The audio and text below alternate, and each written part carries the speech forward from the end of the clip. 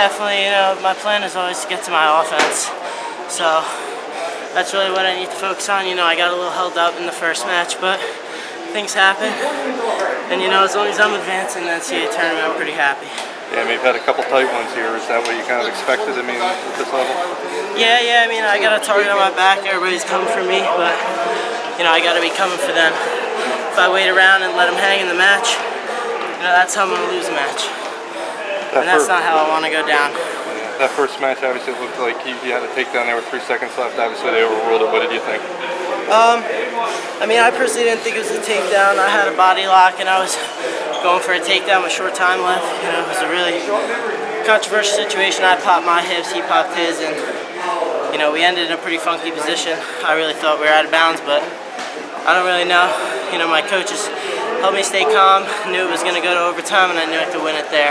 How nerve-wracking was that? Having that be out of your hands while they're looking at a monitor.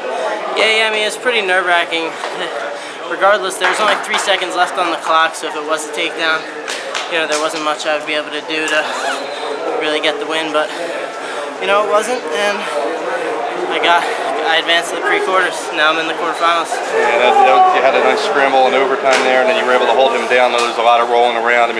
Was that how, was that nerve-wracking, that whole sequence? A little bit, but it's something I've been working on with one of the guys I work out with, Stephen Keith. He was a Harvard grad, 2-time All-American for Harvard, and he lives out in California now, so I come in with him like once or twice a week and just work top like that, crab ride. He's real good there, and I think I owe that win to him.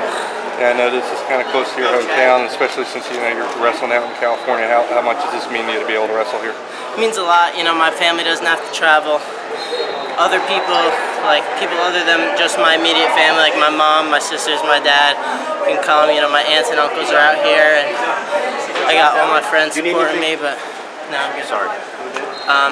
Yeah, it feels great wrestling on my home turf.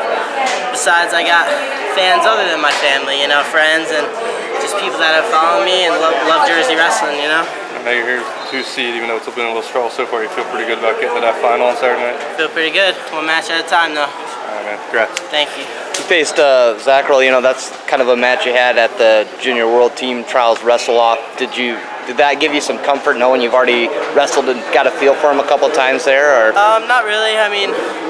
Freestyle is totally different. I definitely out-freestyled him there. I turned him a bunch and teched him with that, but that's not the case here in folk style. It's all more about takedowns. So, I definitely knew what I could get to and what I couldn't. I knew he was gunning for me, especially with what happened over the summer, but can't let that stuff get to me. Just gotta go out there, wrestle my match, and everything will take care of itself. So you've reached the quarterfinals in your first NCAA tournament.